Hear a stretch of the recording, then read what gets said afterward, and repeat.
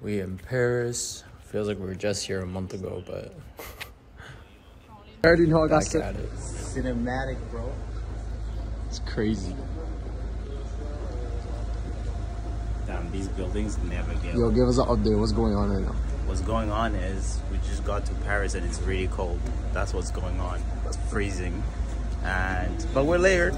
We're layered. You see the jacket? Flex on them. You see the jacket? We're layered. Really got a little color, you know. Yo, this camera's actually insane. It's crazy. This cinematic is insane. I'm saying you don't need much to vlog, man.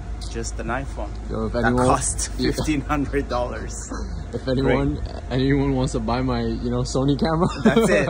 It's for sale. It's for sale. At a very good price.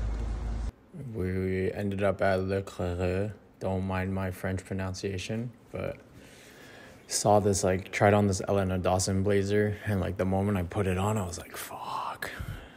Had to end up getting it, but I was really contemplating it because I just got a new blazer for my birthday. So I was like, oh, do I want to buy another blazer that I just balled out onto? And it was red, so it was kind of hard to, But the red actually looked really nice, so I was kind of surprised that I was down to have a little bit of color in my wardrobe for once. One of our friends or colleagues, Sandrine, brought us to this place called Motors Coffee. They do experimental coffee. Yeah. So it's infused with different things, which is pretty cool. Oh, that's true, yeah. And then this was outside where the Y3 pop-up is, where we were mainly working at, in a nice area close to Dover Street Market.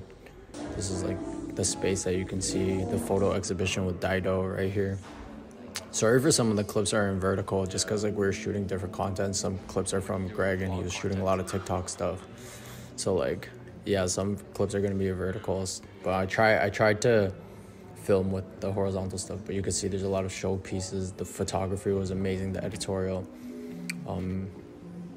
it is going to be in the March display of another magazine soon. I think on the 24th is when it releases. But yeah, it's super cool.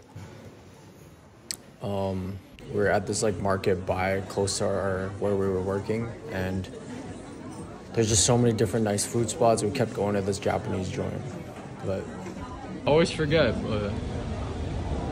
What'd you get? The fried chicken? Got the fried chicken with some rice. I got the teriyaki mackerel, I think. The sauce fish looks good. Yo, it smells so good. I'm about to dig in. I'm gonna be voice-overing some parts because some clips I do end up talking, but a lot of it's just B-roll clips essentially. So just to explain what's going on, the food was amazing. Japanese food in Paris is really good. And I mean, there's so many Japanese people there which is a nice surprise. And yeah, ended up going to a showroom Thursday morning, right before I had to go work. But met up with Atelier in Square. Super nice people. They connected with Che through Instagram when Che wanted to purchase one of their shoes, and ever since we just kept a communication going on. Oh, I vlogged the Atelier. And then here is just us trying on a bunch of pieces, and Greg's kind of talk about it. Yeah, what pieces do we have? So we have a couple pens. I actually like these ones. Intricate. Yeah. Yeah. Nice double layer. Yeah, the double pen. No, the other one is actually. The other one is the modern tracksuit. Yeah, modern tracksuit. And I don't know from which, because what they did is they used the OG's old collection to be inspired to recreate this from a sportswear vision. Mm-hmm. So these are the other pens. Yeah, this is a spring 2017. Spring 2017 from Yoji Yamamoto, and yeah, I like the crop. Yeah, cool crop. Then we have these ones. This is kind of. This is from 2014, I think. 2014. A lot of nylon and polyester too. Yep. Repurposed nylon. Yeah.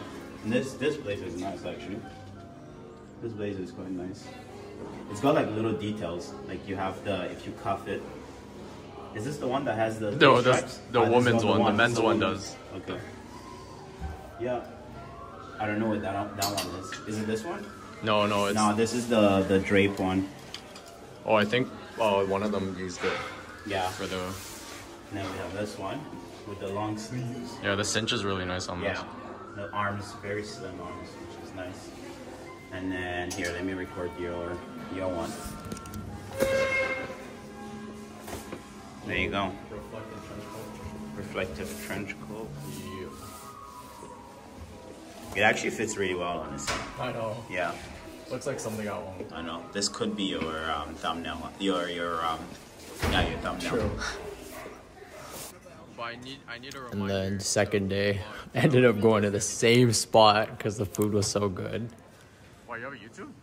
Yeah, that's Milka. She's an associate personal stylist at our for the Toronto team.